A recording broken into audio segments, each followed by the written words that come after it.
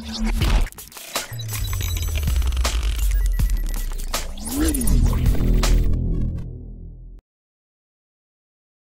friends, sports பத்தின செய்திகளை உடனுக்குடன் தெரிஞ்சுக்கொள்ள நம்ம தமிழ் கிரிக்கெட் சேனலை சப்ஸ்கிரைப் பண்ணுங்க.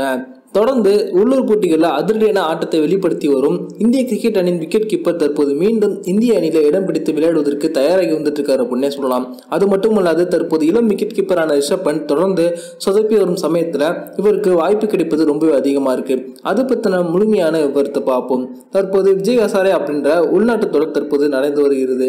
இதுல தினேஷ் கார்த்திக் அவர்கள் தலைமையிலான தமிழ்நாடு அணி பாத்தீங்கன்னா ஒரு தோல்வியை கூட சந்திக்காமல் ரொம்பவே வலிமையான ஒரு அணியா இருக்காங்க. நேற்று மத்திய பிரதேசம் மற்றும் தமிழ்நாடு இந்த இரண்டு அணிகளுக்கு இடையேயான இந்த விஜய் ஹசாரே டிராப்பில் நடந்த போட்டியில பாத்தீங்கன்னா முதலில் விளையாடிய தமிழ்நாடு அணி அபினவ், விஜய் சங்கர், தினேஷ் கார்த்திக் போன்றோட அதிரடியான ஆட்டத்தின் மூலமா 50 ஓவர் முடிவுக்கு 360 ரன்கள் எடுத்தாங்க. அதுலயும் தினேஷ் கார்த்திக் பாத்தீங்கன்னா கடைசியா 28 பந்துகள்ல 8 பவுண்டரி மற்றும் 3 சிக்ஸர்களோடு 65 ரன்களை குவிச்சாங்க. தமிழ்நாடு அணி முதல் 45 ஓவர் முடிவுக்கு 285 ரன்கள் மட்டுமே எடுத்தாங்க. கடைசி 5 ஓவர்கள் மட்டுமே 75 ரன்கள் குவிக்கப்பட்டுச்சு. இதற்கு முக்கியமான காரணமே தினேஷ் கார்த்திக் தான். அதே போல வாஷிங்டன் சுந்தரம் 10 பந்துகளுக்கு 17 ரன்களை அடிச்சிருந்தாங்க. அதன் பிறகு களம் இறங்கிய மத்திய பிரதேசம் அணி பாத்தீங்கன்னா வெறும் 29 ஓவர்களிலே 140 ரன்களுக்கு எல்லாம் அனைத்து விக்கெட்டுகளும் இழந்து ஆல் அவுட் ஆயிட்டாங்க. இதன் மூலமா தமிழ்நாடு அணி 211 ரன்கள் வித்தியாசத்துல அபாரமான வெற்றியை பெற்றிருக்காங்க. அது மட்டுமல்லாது இந்த தொடர் முழுக்க தற்போது இதுவரைக்கும் தமிழ்நாடு அணி 8 போட்டிகளை விளையாடி 8லுமே வெற்றி பெற்றிருக்காங்க. இவை அனைத்திலுமே தினேஷ் கார்த்திக் அதிரடியான ஆட்டத்தை வெளிப்படுத்தி